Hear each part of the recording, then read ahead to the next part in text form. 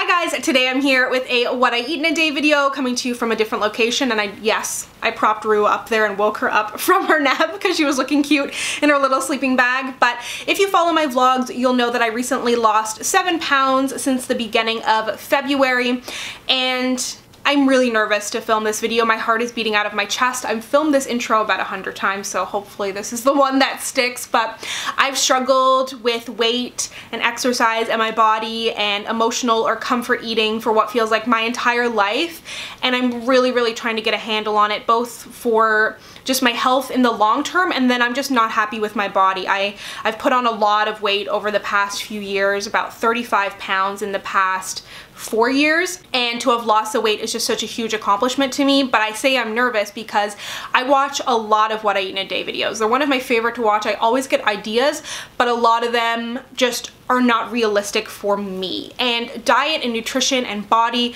it's so personal, and I feel very vulnerable putting this out there and honest what I eat in a day, when I know that a lot of the other what I eat in a day videos out there are green smoothies. They're vegan, they're vegetarian, they're gluten-free, they're dairy-free. I am not any of those things, and I know I'm gonna get criticism, and I'm gonna take it to heart because this is something I still struggle with, but I want to put it out there in case anybody else struggles with it out there. And it's not like it's that big of a deal, but it just feels like a really big deal for me personally, and just from what I've seen online anyways. I've never really watched a what I eat in a day and felt like that was at all realistic for me.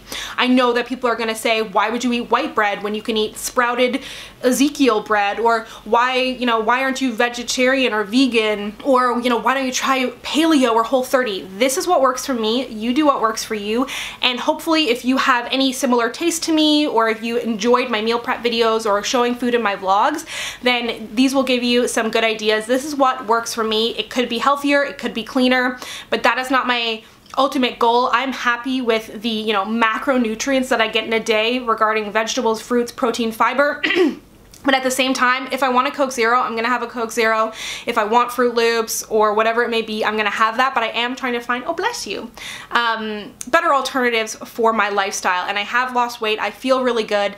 I use MyFitnessPal. That is what I find is the most effective for me over any kind of diet. And just restricting my calories, because I was overeating just unnecessarily out of boredom, out of sadness, whatever it may be, and this is what really gets me on track. So I will have my calories listed down below if you are curious. That being said, it's not going to be what's for me is not going to be for you. That's something you'll need to figure out on your own, but this is where I figured out is good for me, and I don't stick to this every single day. I don't find counting calories for me is obsessive. It doesn't consume my life. I actually enjoy it, and it gives me kind of structure and peace of mind. On the weekends, if I want takeout, during the week if I want takeout, I'm gonna do it, but this just kind of helps me keep things in order. So yeah, let's go ahead and get into it. So for breakfast this morning, I'm gonna be having something a little bit more sweet. I really love granola, but it's so dense that you can really only, or I can really only use a little bit of it. So I found this granola from Special K, and this is their low-fat granola, which has, in 54 grams, it has about 3 grams of fat versus a lot of other granolas that are closer to like 8 or 9, and then the calories are a little bit lower. And then to supplement some of the crunch and add in a ton of fiber, I'm using these all brand buds, and they're like rabbit food essentially. They ain't so good, but they are crunchy, and when you mix it in with the granola you barely notice. And these have 11 grams of fiber in 28 grams, or a third of a cup, which is insane. Then I have some mango and strawberry and zero fat Greek yogurt. I always have Greek yogurt in my fridge. I love it. So I'm gonna start with my Greek yogurt, and as I mentioned, this is zero fat. It's unsweetened, so you really kind of need to add your own sweetness. That's why I like fruits like strawberries or frozen berries are really good too, because they kind of melt into the yogurt, and then that way you're sweetening it. You can also add cinnamon. So that right there is 48 grams of granola, and in a serving of granola they say there is how much? 54 grams. So I'm gonna get to about a serving. Ooh, 54 on the nose, but that's 200 calories right there just in that granola. So you can see how quickly it would add up. Then I'm gonna go in with my buds, and as you can see, they are like the least appetizing looking thing ever, but when mixed in with the granola you barely notice. Strawberries.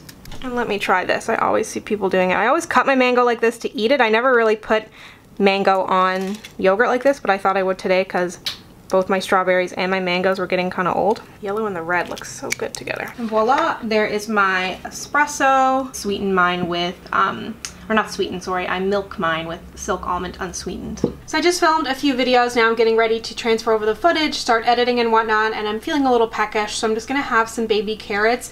Normally I'd have like some hummus or guac with them, but because I'm going to be kind of distracted in editing and whatnot, I'm just going to kind of munch on these as they are. It's definitely not my favorite snack on their own, but it'll just kind of keep me distracted and slightly satisfied until lunch comes around. So for lunch, I'm going to be having a salmon sandwich. You may have seen this in a recent vlog, but it's something I've really been enjoying for lunches lately. I've gotten a lot of questions about meal prepping fish. My boyfriend will cook his ahead of time. Where I work from home, I cook mine right before I eat it. So I just have some salmon fillets in here pre-portioned, ciabatta buns, light mayo. You can always use full fat mayo, no mayo, whatever you want. And then I have spinach here, which is going to be my side. Then a little bit of curry powder, lemon juice. Obviously, it'd be better to use a real lemon, but I don't have one. And then some salt and pepper. So I personally weigh all my food, or the majority of my food, on a food scale. That's how I kind of measure things for my Fitness Pal, and just how I kind of keep track of things, because it can be really hard. You know, if something says a serving is 30 grams or 2 ounces, I'm like, I have no idea what that looks like. So at least this way I have just a better idea, and then moving forward, I'll be able to look at something and say, okay, that looks like about 100 grams. So I've got about 113 grams of salmon here, and all I'm gonna do is just add a little bit of curry powder and salt and pepper to the outside and put that in a frying pan. So for the actual cooking of the salmon, I just spray my pan with a little bit of ham here. This is the Pam coconut oil, and then I plop this sucker down. I just put like a huge handful of spinach in there. You could put garlic and other seasonings. I just kind of like it plain wilted with a little bit of salt on it, and this way you get to eat so much spinach, but when you see it on my plate, it doesn't look like much. So for my curry mayo, I guess we'll call it, it's basically just mayo and curry powder. Very, very simple. Oh, shysters. Hold on, stay tuned. Okay, and we're back. So I just have curry powder and mayo in there. There's no real ratio or recipe to anything I do, but that is what I put in there. And then a little squeeze of lemon juice. Lemon just goes really good with fish. Then salt and pepper. So you can really see how much that spinach cooked down. Like, that was 2 huge handfuls. And then my ciabatta bun is toasted. If you don't like white bread, you can obviously use whatever kind of bread you like, or no bread if you're a no bread kind of person. I'm a bread in moderation kind of person. And normally I kind of have a nicer fillet for my sandwich that actually kind of fits on it. My boyfriend cut the salmon and he did not do a good job, but that is my lunch, and it is so freaking delicious. So this is one of those items that I'm going to be having as kind of my late afternoon evening snack that I never see in what I eat in a day videos. This is my friend Toucan Sam. I am having Fruit Loops. As you can see, I am measuring them out. I'm not going completely rogue. This is not me cheating. I don't cheat. There's nothing to cheat. I'm having mine with some unsweetened almond milk, and people are gonna say, there's better options out there. Why don't you have some fruit that's full of refined sugar? There's a bird on the box. That's not a good indicator of health. That's fine. I'm not saying that this is healthy. I'm saying that this is what I want to eat. I'm eating it in moderation. It fits my calorie goals. I'm not going over my sugar for the day. And yeah, I don't know. I have no problem with it. Also, let me know, milk. Do you like a lot of milk or a little milk? I like basically no milk, just like a sprinkling. So for dinner tonight, I was kind of inspired by Lebanese kind of food. What I made is kind of like, I was gonna make koftas, if you're familiar with those, but I didn't have this, I didn't want to mess around with making the skewers or anything, so I made kofta burgers. Then I have some vegetables here, tomatoes and cucumbers. I actually bought kale. I was going to make it into a salad, but I'm just feeling like eating the tomatoes and cucumbers plain. Then I just have some hummus. This is from Summer Fresh. They also make a light hummus if you're looking for a lighter option.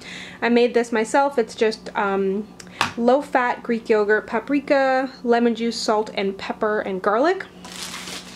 And for pitas, I kind of messed up. I thought that this was the pita I normally order, but it's actually a different pita that's about double the calories, and oh, pitas are in the oven. Hold on, I just remembered. Okay, they're not burnt, but the old me would have just been like, you know what, screw it, I'm gonna eat the entire pita. New me is like, okay, let me cut it in half, eat it with my meal. When I'm finished everything, then I'll determine if I want to eat more, and then if I do want more, I will go eat the rest of that pita. So that's kind of my approach. So it's kind of like a bit of a mixture, and I like having like a meal where I can kind of pick out a few different things. So I'm gonna show you how I prep this, because this is all obviously meal prep. So to meal prep, I just chopped up some tomatoes and cucumbers. I find if I don't chop them ahead of time, the less likely it is that I'm actually going to eat them. Then in my food processor, I added some onion along with minced garlic and flat leaf parsley. I will have the recipe that I used linked down below, and just kind of blended that all together. It was kind of hard to blend because my food processor was kind of big. I didn't have a ton of ingredients. And then it said to soak some bread in water. So I had some sourdough bread that I used, and then just added in a ton of spices: cumin, sumac, smoked paprika, fennel seed, a ton of stuff. I didn't necessarily follow the recipe with that. I just kind of ad-libbed it because I had bought a bunch of spices that I wanted to try. And then in hindsight, I probably wouldn't have put the meat in the food processor. I found it made the burgers kind of soft. Maybe it would have been better if I had actually put them on a skewer, but they still tasted so good. And then I used my grill pan. This was the longest process of the prep, but then that means during the week I didn't have any actual cooking of the burgers to do. I have two of the Kofta burger type things that I made. I have some pita here.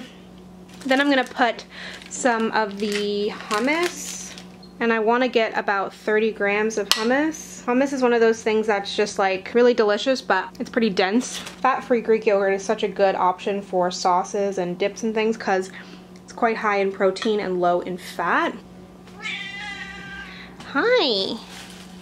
Do you want a burger? For a little snack, I'm gonna be having some Halo Top. I put some fresh strawberries in there. This is the Halo Top in the chocolate flavor, which is my favorite, I think, that I've tried. It is a really kind of low calorie, low sugar option, and they just came to Canada, if you didn't already know. And I did use an ice cream scoop today, which I just want to say I never do if I'm just eating it alone. So thank you so much for watching. I hope you enjoyed this video. If you did, be sure to let me know. And I actually already filmed another What I Eat in a Day video from this week, another day from that kind of meal prep session that I had. So let me know if you would like to see another one. I'm really excited about this. I hope you are too. So thank you so much for watching. If you'd like to connect with me, you can find me on Instagram, Twitter, and Snapchat at SamanthaJaneYT, and I'll see you guys next time. Bye. Say bye. Like, why did you wake me up? Bye.